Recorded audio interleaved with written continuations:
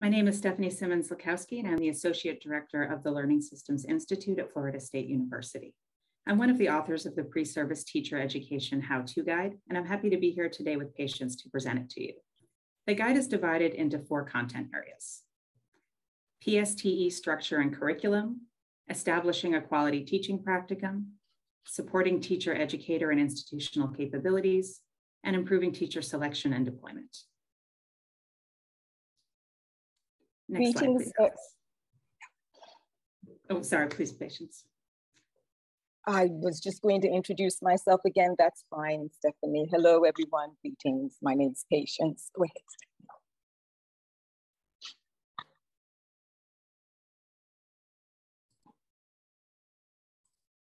Next slide, please, Alice. Thank you. The purpose of this guide is to underline the important role played by pre-service teacher education programs and to suggest ways that they can be better leveraged to improve foundational literacy and numeracy learning in low and middle income countries. Pre-service teacher education provides the foundation that new teachers rely on in their classrooms, yet it's generally left out of large-scale interventions, which instead focus on in-service teachers. As a consequence, pre-service teacher education programs are frequently disengaged from what's happening in schools, which means that new teachers enter the workforce without the skills that current foundational literacy and numeracy programs require.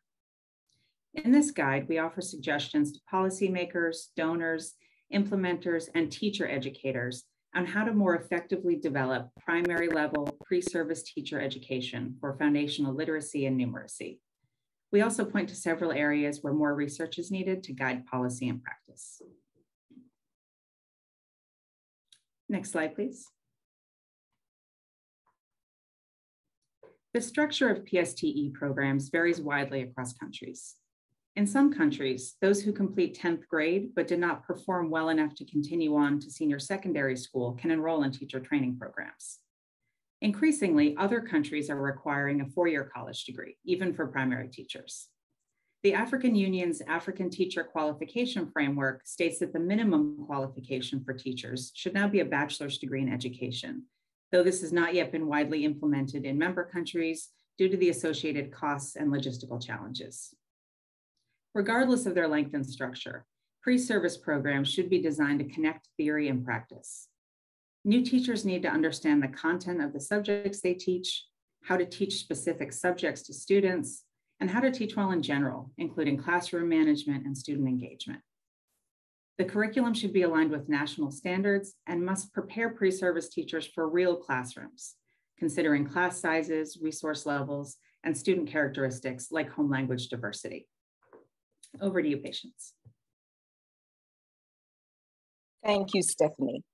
I'm going to talk about an essential component of a pre-service teacher education program, and that is the establishment of a quality teaching practicum.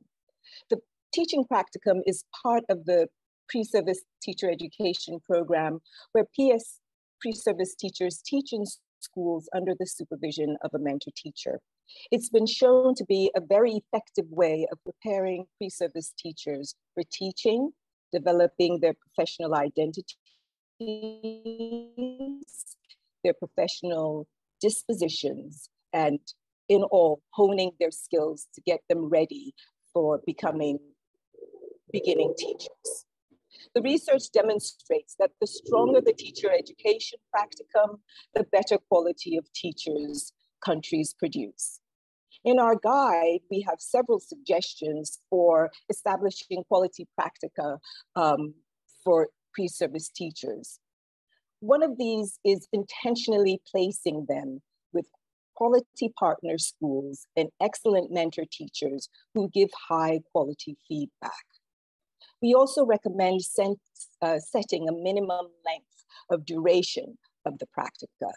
And this is because we realized in the literature as we were preparing the guide that some practica are as short as 2 weeks and as long as 9 months.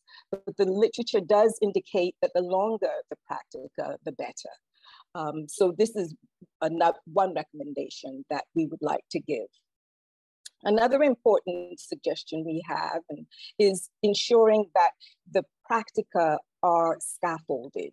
so that pre-service teachers in their practicum learn and are provided with a growing autonomy. So for example, this would look like perhaps them starting with observing good teaching in schools, then taking on a few lessons, and then by the end of the practicum, actually taking over the classroom, preparing lessons and teaching children. We also encourage pre-service teacher education programs to nurture reflective practice while pre-service teachers are participating in the practicum. And to do this, we want them to support teachers and guide them to learn how to reflect, and most important of all, what students are learning before, during, and after teaching. Over to you, Stephanie. Thank you, Patience. In this guide, we stress the need for greater attention to the professional development of teacher educators. Pre-service teachers will model their own teaching style on the methods they see used by their teacher educators. Given the disconnect between PSTE programs and what's happening in primary schools, this is a problem. Primary school curricula are becoming increasingly engaging and interactive, while pre-service programs remain teacher educator centered and lecture based.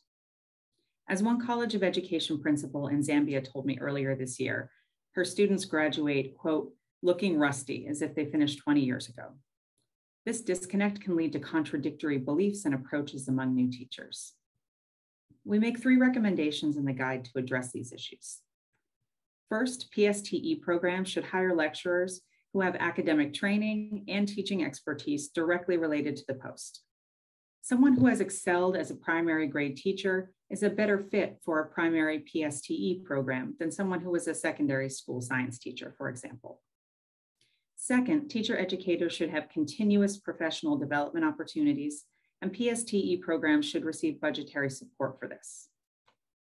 Third, PSTE institutions need to be resourced with current primary grades textbooks, curricula, manipulatives, and other teaching aids that are currently used in primary schools.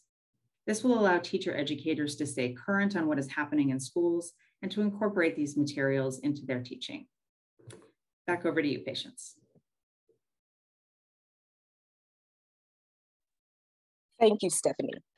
As Asia mentioned earlier in her introduction, teacher selection and deployment are another essential feature of pre-service teacher education. In our guide, we define selection as the procedures that are used to attract candidates to enter teacher education programs, and deployment as the process of placing teachers, both beginning and experienced, into schools in various regions in country contexts.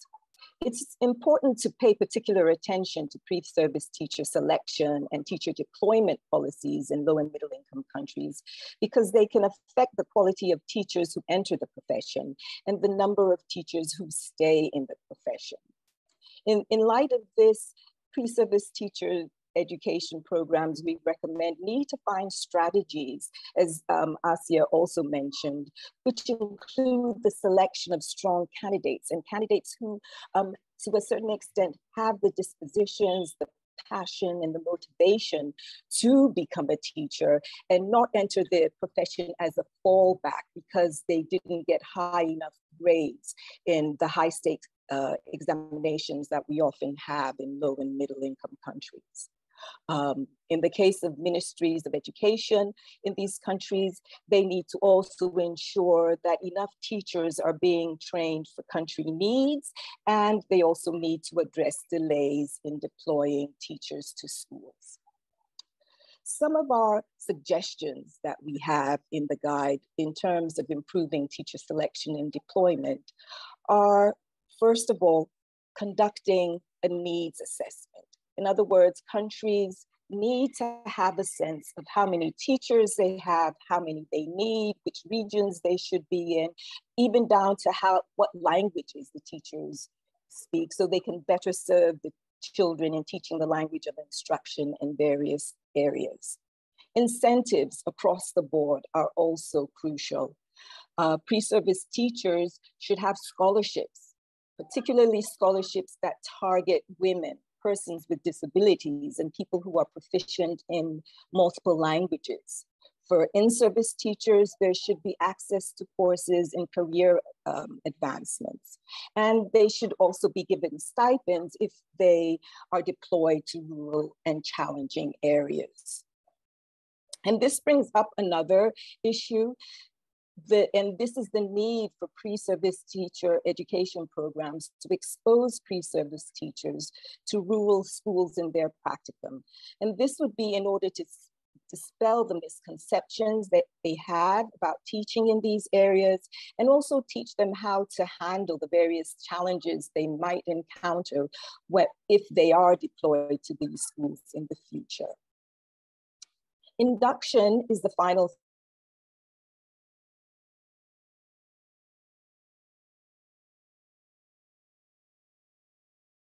suggestion we have in this for this feature. And induction that assists you to transition and adapt to the workplace.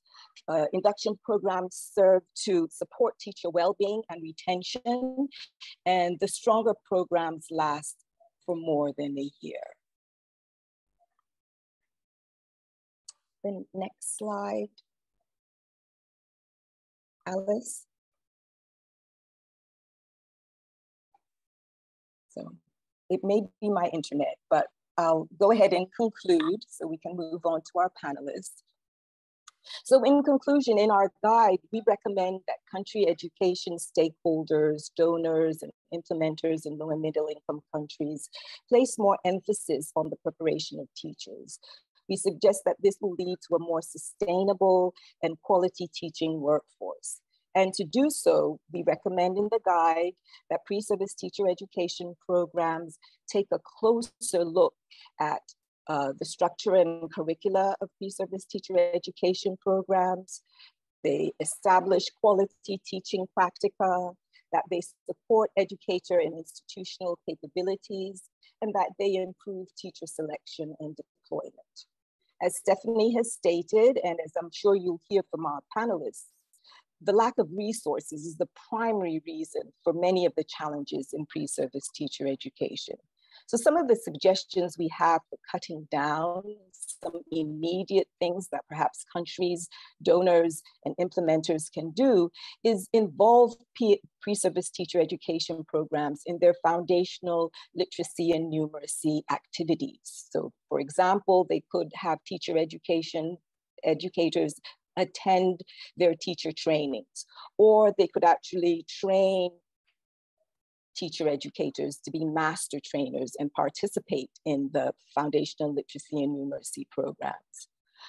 Another thing donors and implementers can do is to provide copies of the teaching and learning materials that foundational literacy and programs develop to pre-service teacher education programs, so that the pre-service teachers will be familiar with these materials if they happen to be deployed to regions that are using these materials.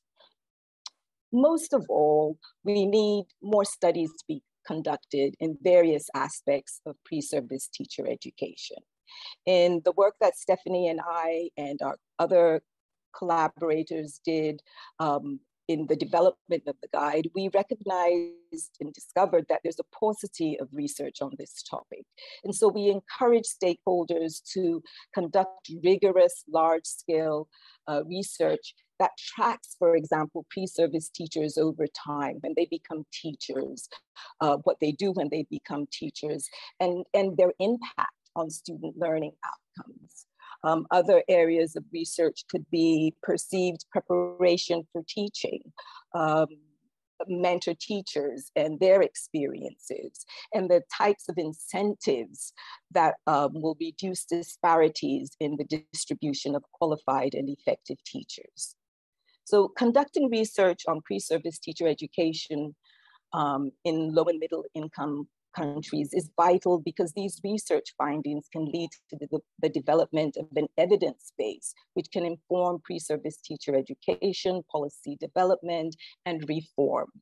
We hope our guide serves as a springboard to continue discussions and research to strengthen teacher education programs in low and middle income countries. Thank you.